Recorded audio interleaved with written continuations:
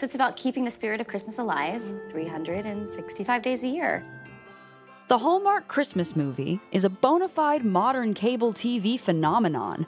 These films drew a whopping 85 million viewers in 2018 and air 24/7 on the Hallmark Channel starting even before Halloween.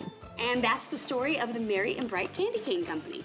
As both your tour guide and CEO of the company, who wants a candy cane? You might have seen the Hallmark Christmas movie formula recently parodied on SNL. Well, that's right. The true reason for Christmas is husband.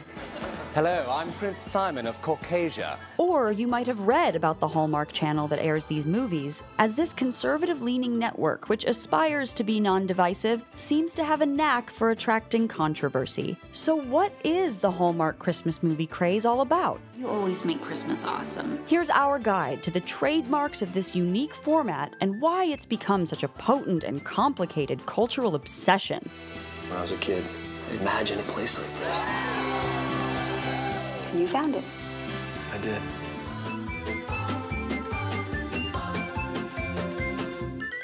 This video is brought to you by Skillshare, a learning platform that offers thousands of online classes to fuel your creativity and career. Right now, Skillshare is offering our viewers 2 months access to all their classes for free. So click the link in the description below to sign up now. You know you're watching a Hallmark Christmas movie if the world is idealized and only interested in Christmas. In the world of Hallmark Christmas movies, the only thing that matters is the Christmas season. Yeah, my mom goes all out. I mean, getting ready for Christmas is half the fun. In reality, the holiday season unfolds as we juggle end-of-year work responsibilities and a packed social calendar. But politics, pop culture, sports, the news cycle, none of these things exist in the Hallmark Christmas movie world, much less cause stress. White, fluffy snow is everywhere, the halls are decked with every Christmas decoration imaginable, and the films take place in idyllic small towns with whimsical names such as Angel Falls or Evergreen. And that is how Grandin Falls got her nickname, Christmas Town. At its core, the Hallmark Christmas movie is aspirational. I mean, this could turn out to be better than both of us ever hoped. The Hallmark Christmas movie echoes and preserves the joy and innocence many of us felt as starry-eyed children celebrating Christmas. I love the holidays. Just talking about it gets me feeling like a kid on Christmas morning. And you know I'm like a little kid on Christmas morning. The Hallmark movie world is a way to become that kid again, to feel reassured that the spirit of the season is alive and well. It has the Hallmark Christmas movie plot. A woman facing relatable stressors, problems with her job, heading to her hometown to celebrate the holidays, being single around the holidays, eventually finds a picture-perfect romance. You don't know what I'm thinking. But I'm the jerk who wanted to kiss you when I'm meant to be getting married? So you do know what I'm thinking. There's some variation, but the most popular Hallmark Christmas movies boil down to a spin on this formula. I don't think anything could make this more romantic. I can think of something. Given the sheer number of these movies that Hallmark creates, it's no surprise they're sometimes criticized for plagiarizing their own previous plots. Multiple films find people hiring a fake boyfriend or girlfriend to save face during the holidays. What do I search under? Freelance fake girlfriends? And then romance blossoms between the two. Several movies feature a benevolent Santa-like figure who serves as a matchmaker. Did you ask for something special? I asked for true love. Works of great literature also get the Hallmark treatment. Past movies have put a modern spin on A Christmas Carol or Cinderella's rags to riches story. What a warm greeting. Yes. Tragically, it's not for you. The service entrance, please, Thomas. Familiarity gives these films a distinct emotional advantage. Part of the Hallmark Christmas movie appeal is that it's reliable.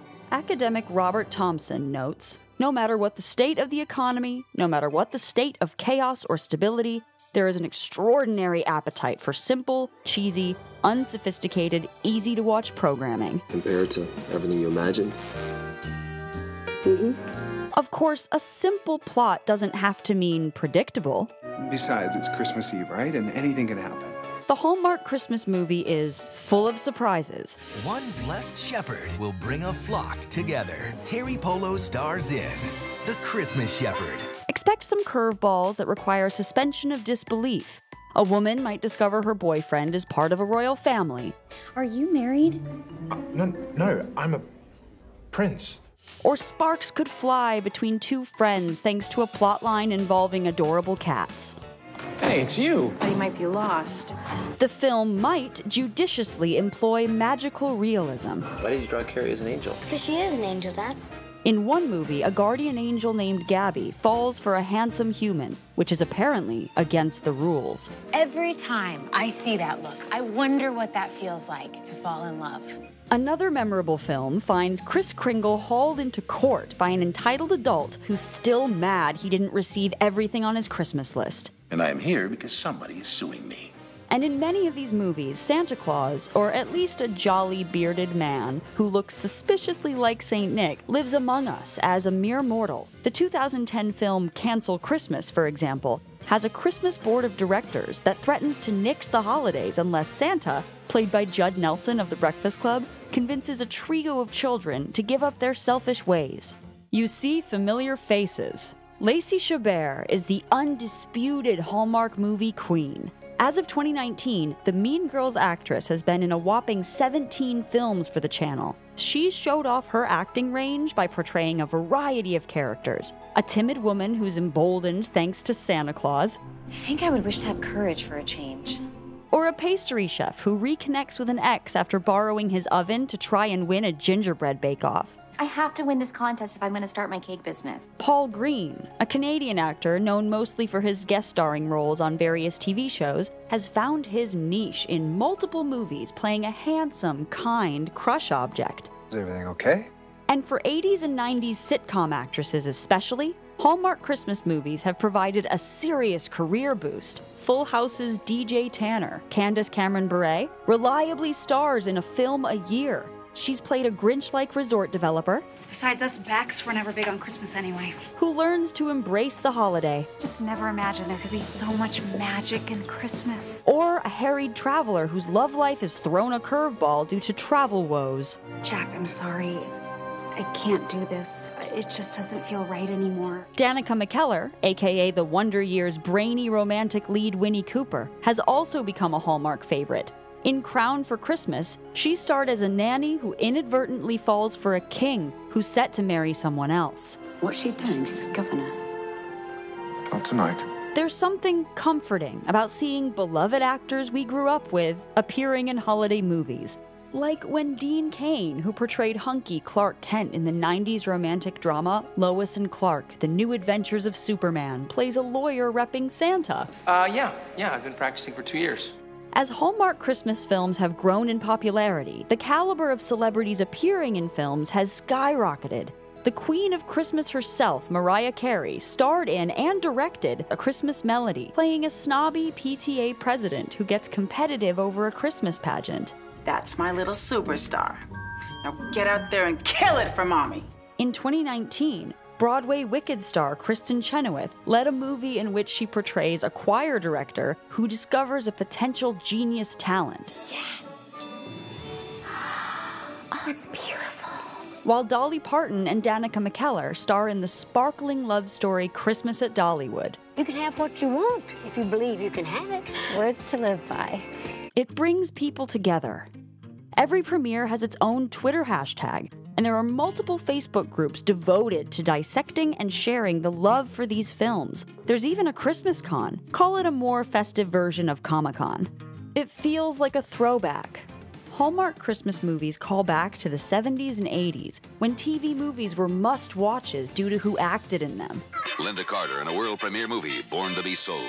Mariah Carey and Hallmark Channel come together for a special holiday movie event. Today's your lucky day. But even more than that, they're nods to the chaste fare found on TV in the 50s and 60s, saccharine if not somewhat sanitized content with a feel-good message that's family-centric and conservative-leaning. The Hallmark Channel occasionally finds itself mired in controversy, despite explicitly asserting that it's trying not to be political. After the group 1 Million Moms recently protested a commercial featuring two brides kissing, Hallmark angered the LGBTQ community and allies by pulling the ads, before apologizing and reinstating the commercials. Their statement initially defending their decision to pull the Zola ads read, The Hallmark brand is never going to be divisive. We don't want to generate controversy. We've tried very hard to stay out of it.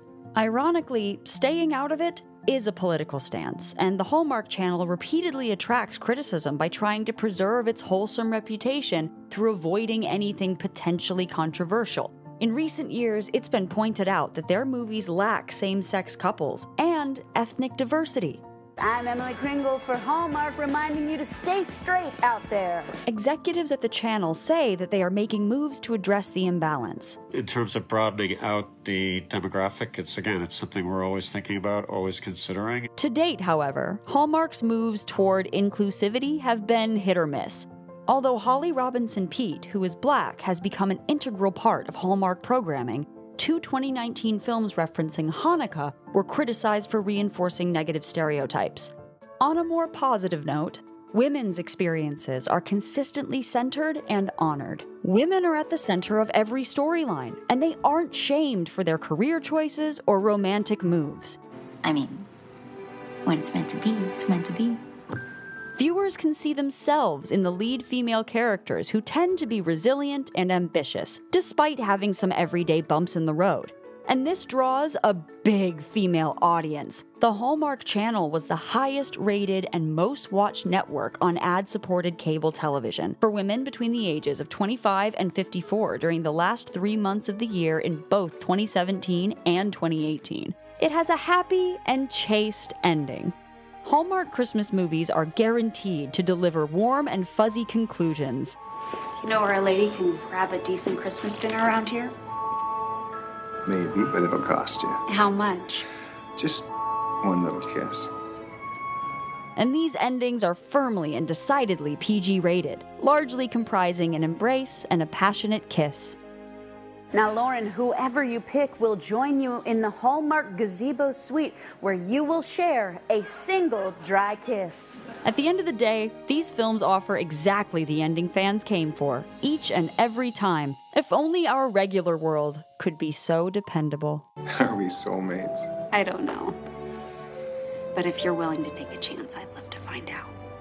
This video is sponsored by Skillshare, an online learning community we love, with thousands of classes taught by seasoned pros. With Skillshare, you can hone your creativity through a class on street photography, creative nonfiction writing, or character animation. You can learn to succeed in business with classes on how to build your Instagram following, create viral content, or manage your finances. You can master new technology through classes on website design and coding basics. You can even add some flavor to your lifestyle by learning to brew your own beer or bake your own bread. Or you can let graphic designer George Bahua teach you how to create a modern, minimalistic logo from start to finish. Right now, Skillshare is offering our viewers 2 months access to all their classes for free. Just click the link in the description below to check it out today.